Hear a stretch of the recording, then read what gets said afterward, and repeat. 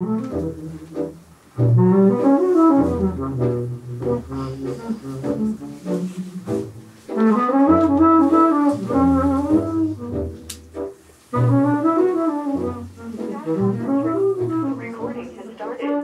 right.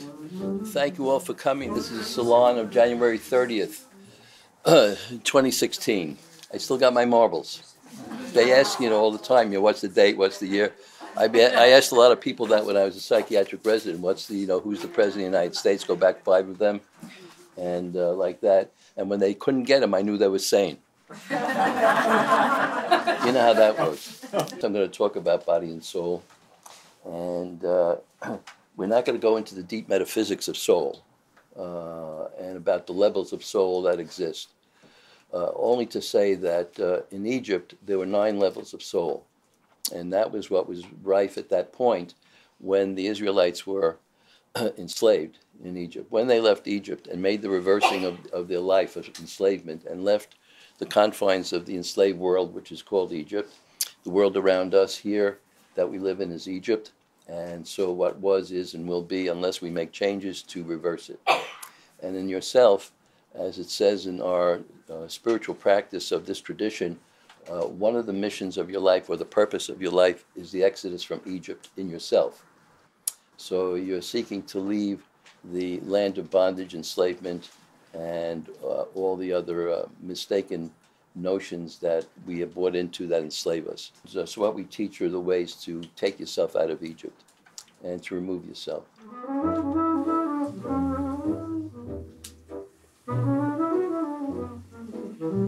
The root Kailo, Kailo gives rise to Kalo, and it gives rise to four terms. 6. We'll push the other 2 aside. The 2 that we kind of shift to over is hail and wholesome. Gives rise to those 2 words. But the 4 that I was interested in mostly was health, heal, whole. Health, heal, whole. 3 words. 4th word that it gives rise to is holy. So my thesis is what the ancient tradition was and what my teacher taught me, what she put me onto. She sort of directed me in this way. She was my catalyst. So she was the instigator. Catalyst is what you put into a process that's burbling. And you add the catalyst to the situation, and then the process speeds up, and it comes to fruition, and the catalyst is withdrawn unchanged. So it can be used again for some other condition. So, of course, I understood in my work that imagery is a mental enzyme. An enzyme is a catalyst. It's a mental enzyme. It's a catalyst for change, and a catalyst for bringing yourself into wholeness, healing, health. But there is no way you can have a complete system of healthcare without the holy, which is what we teach in our work, and how the holy introduces itself into the healthcare system, which is absent, of course, even in the well-intentioned Obamacare or in any other system that exists. There is no system that exists that incorporates the holy as an integrated part. It's an integrated system. Whole, heal, health, holy is integrated. And if you don't have them, you don't have a system for yourself that brings you into this fullness of being that we're aiming toward, this quest in our life, why we're put on earth and what we're doing here, one of the purposes.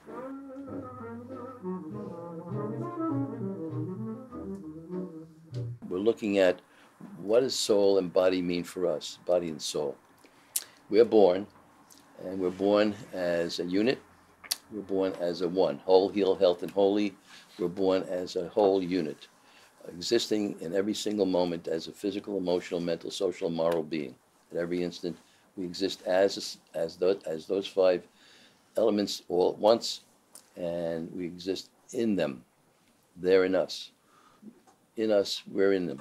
We're reciprocally connected to all of that in our actional being in the world. So, Mary Magdalene pointed out And it was also notated in the Egyptian hieroglyphs, in the hieroglyphic renderings, that we are born of two natures. We're born of two natures. We're born with a material nature, and we're born with a soul nature. The soul nature is what's called in terms of the wisdom literature, the substance. So the soul is a substance. It's called in the Islamic tradition, in the Sufi tradition, it's called absolute matter. Absolute matter.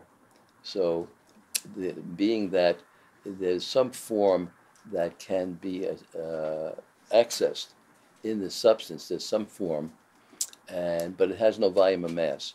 It doesn't have the material properties of our material nature. We're born of two natures, a form nature, and we're born of a substance nature. We're born, as it says in the Genesis, we're born in the image and likeness of God. So we're born with the immortal seed. That's the image. That's the soul part of it. We're born with this immortal seed that can never die. And that's why when we pass on from here, if that should happen, and that's the inevitability that you face, which I don't believe we need to face, and it's not in the wisdom literature that we're meant to die. And if we do go, we go to another life, because the soul can never be extinguished. So that life force can never end. So it goes, and it passes through our body and goes to the substance side, back to the soul position.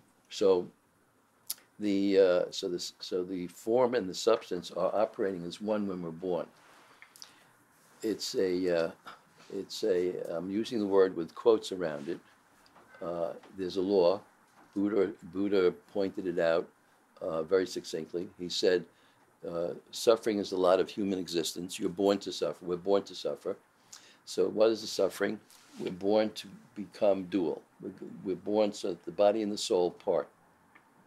The essence is infinite. It is eternal. It is not bounded by time and space laws, by time and space consideration. It can go, and it exists in the endlessness, the infinitude, and the eternity of this endless magnitude, if you will. It's not an apt term, of what's called, for lack of a better term, I can't even give it a term. It's beyond universe. It goes to the stretches of endlessness. It's what's called in the wisdom literature that without end. It radiates to the endlessness of existence, of what is. It just goes. That's soul. So and it has an influence in our lives. And what we learned through this work of this practice, is to bring this essence into operation in our daily life of material nature, to have an influence on how we function in this time-space world of materiality. So where we make access to the soul level, to the soul part, the way that is given to us to make our connection to it is called imagination. And the major function of imagination is mental imagery. So it's a function that we're born with, because we're born with both a material and a soul nature.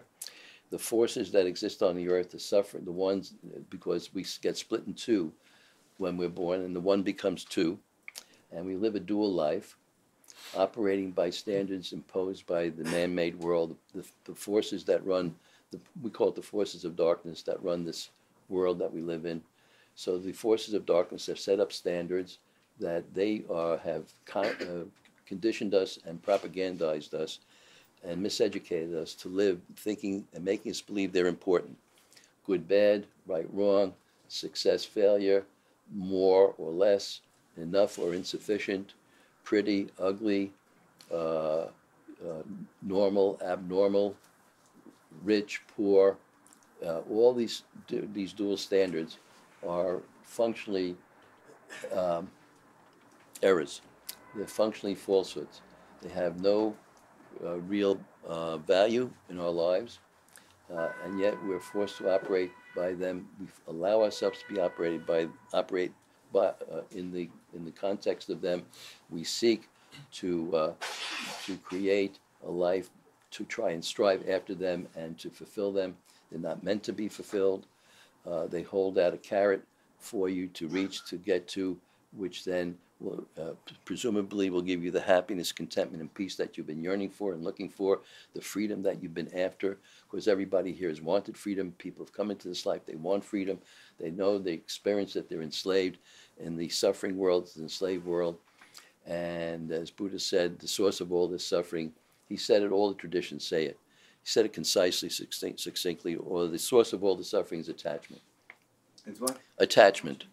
Attachment. So you're attached. So you're attached to the ideas of success, failure, good, bad, right, wrong. It's impossible to know what's right or wrong, good or bad, because they all speak, all these standards speak to something that's awaiting you to fulfill in the future ahead of you. That there's something you're supposed to arrive toward, to fulfill and get. And of course, it's constantly eluding us. So if somebody, if you're trying to decide, which is incorrect, by the way, to decide whether something is good or bad, right or wrong. It's not a term that's apt for looking at what you're going to do in a given situation.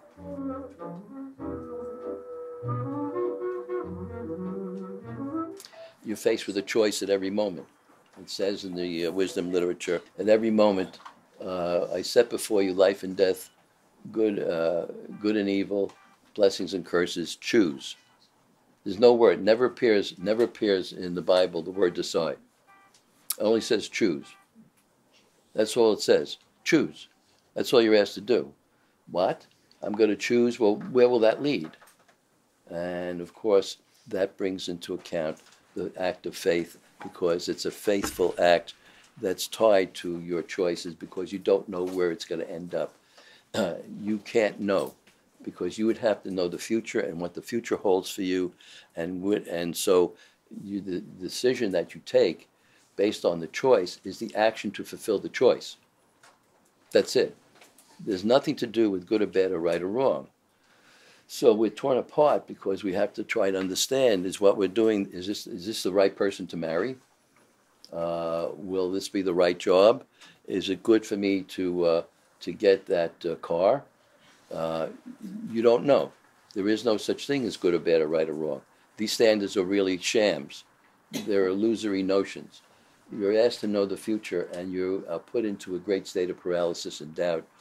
Doubt being the progenitor of this paralysis, and the progenitor of all the mental confusion and disorientation and the unattainable goals that you're asked to get to. That will give you everything that you need, and you see that it doesn't. This guy that did the research at Harvard, they asked the millennials. They interviewed a bunch of millennials, and they said, "What do you want most out of life? What is it? What's your top priorities in life?" They said fame and wealth. Fame and wealth was their top priorities. So they wanted to get money. They wanted to serve the god Mammon, the god of avarice, greed, wealth, evil, and so on, which is connected to the law of coveting. So it's wanting to claim and possess for yourself what doesn't belong to you as extensively as you can, because the more wealth I accumulate, the happier I'll be, and so on and so forth, etc. So we're bowing down to another god, the god of wealth and money and goods and acquisition. So we're committing the seventh law violation of adultery, serving two masters at the same time, and the second law of idolatry, of bowing down before another god who isn't God. All that being said, we are now faced with needing, as we're moving headlong into this world that's dominated by wealth and money and mammon, and having to attain and collect as much as you can and get to certain positions of prominence and wealth, because power and money are connected. So I can set up myself in a field power, but a certain kind of power, a power in the service of control. With this money, I can control politics, the Koch brothers. I can control who gets elected, who doesn't. Of course, power and money are connected, and Mammon has it set up that the God of wealth can control the circumstances of your life. So so as the body part of us, as the material part is grabbed by these illusions and are pulled headlong into them, and we get caught in that trap, in that tentacle of the future, what the future will hold, which we can't possibly know. It's not in our hands. And God said to Moses, hey, I will be who I will be. I will be that I will be. I'm the future. You stay out. That belongs to me, because I'm in charge of the whole shooting match. That's spiritual point. The natural laws don't exist in the spiritual world. No such thing as natural law, because that must be true. So there's no such thing as natural law in that sense. There's no such thing. It can always be an intervention that turns things around, that shapes and reorganizes society and happens to change your frame of reference without you really understanding what on earth is going on. It just happens like that, and it seems miraculous and so on, but it comes about because there's a hidden element that's always behind working that can overturn these laws. So when the body is pulled from the soul, because remember, we're born as one. The hieroglyph showed that. When you look at the hieroglyph of the standing figure in silhouette, he has one eye looking into the material world. He's one eye looking into the scene, and the other eye is looking outside the scene. Where's the eye looking? It's looking into the hidden world, into the world of the unknown, into the world of holiness. It's looking there, and it's looking here. It's saying, I'm born of two natures. I am born to look here and to look there, and to create a balance between the two. The material world has pulled us apart to such a degree that we need a connection to be formed and be brought back together, to bring them back together. So what does spiritual practice do? It's a commitment to restoring the soul to the body. It does happen, and it can happen if the soul quits the body, you die also. If the soul has no further use for the home that it's finding itself in, and that it finds that you're not caring for it in any way that's gratuitous, and you're not showing gratitude for all that you've been given, which includes, when I wrote in the article in the blog, I had a lower back pain for several months in the right lower back, and I was thanking God for that. So I was thanking God always for the serendipitous things that happened. Colette visiting me on her birthday, I was thanking God for that. I was thanking God for the pain, for the difficulties. I always thank for all the disturbances, because it says to me, hey, you left me. You left me. You left your soul and body. You left. You tore them away. Come back. You left your relationship to me, to spirit. You went away. And I want to give you a message that you need to come back. Please come back. And the only way I'm going to let you know, and the only way you'll know that you need to come back, is I'm going to clop you. That's the technical term. I'm going to give you a clop in some way. That clop, of course, is then given one of the 15, 20, 25,000 names that exist right now in the DSM, in the on the ICD book, the diagnostic code for all the medical conditions. There are, I counted it up, there are, I think, somewhere around 2,000 diagnoses for cancer. You can have 2,000 different names of diagnoses for cancer. So all the names are given, and it's all one name. One name is the decay that's created by tearing the soul and the body apart from each other. And the body, of course, without the influence of this way of, without relationship and without the holy, and without bringing holiness into your life, your body will wear out and decay.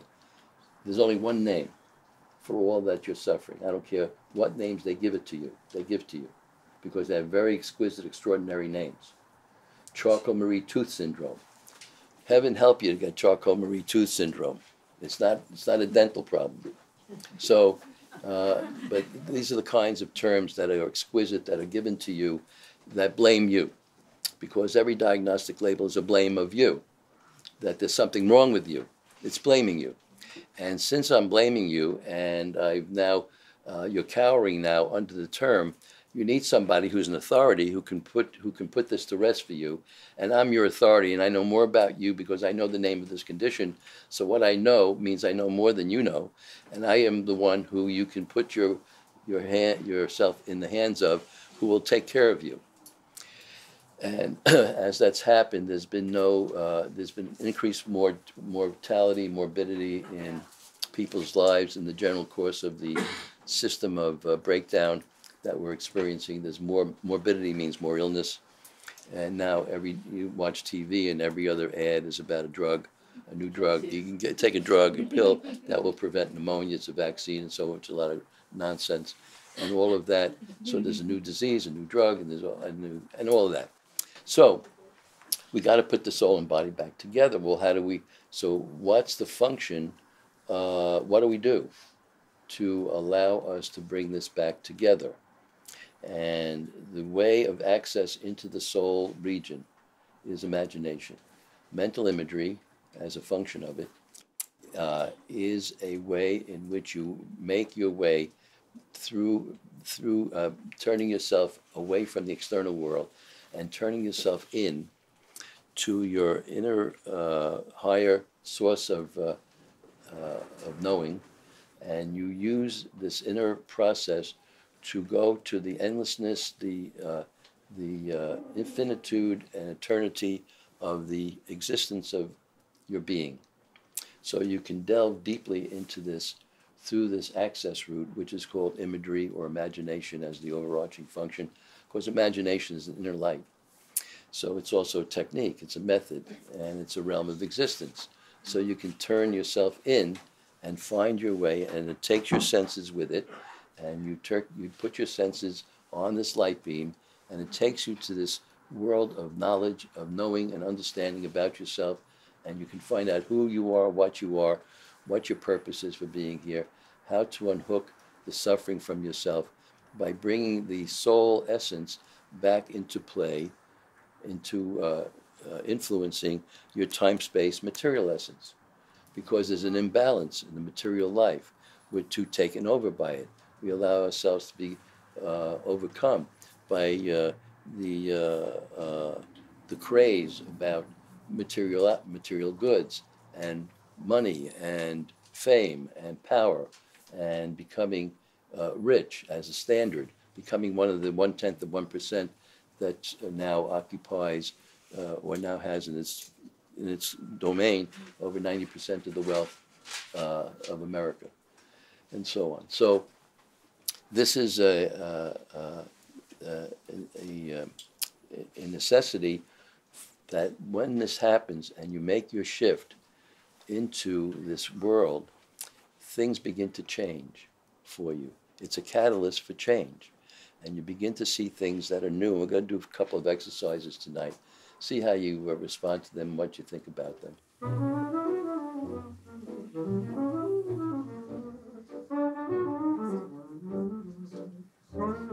This is called voluntary simplicity. To become, and this is a way of bringing yourself back into coordination, bringing the two natures back together again. So you have a simple life, roof over your head, relationships, roof over your head, food on the table, clothing on your back, love, relationships, faith, hope, all the kinds of things that seem to matter in life. Okay. So breathe out long and slow through your mouth, and breathe through your nose. And you get used to this even irregular cycle of breathing, long, slow through the mouth and breathe through the nose. So you become calm, peaceful, relaxed, centered, focused. Know that you're breathing as one with all breathing creatures in the universe. And breathing, making contact with your higher or inner source of wisdom. Nice. And on the next long out breath, see and know how and where your life is unnecessarily complicated. Be aware of the distraction, clutter, and pretense weighing upon your life. And just choose, if you like, any one of those. A hologram. The one reflects the all. Take any one and see what you might do. Is this imagination, and anything can happen, to shift, change, reverse, turn it around in any way you want. Imagination, anything can happen. Try to do it. You don't have to spend too much. Anything go. It can go as quickly as you like. There's no time-space in the imaginal existence. Time is shortened. Breathe out one time slowly. Now see and live how true voluntary simplicity makes us live clearly and lightly.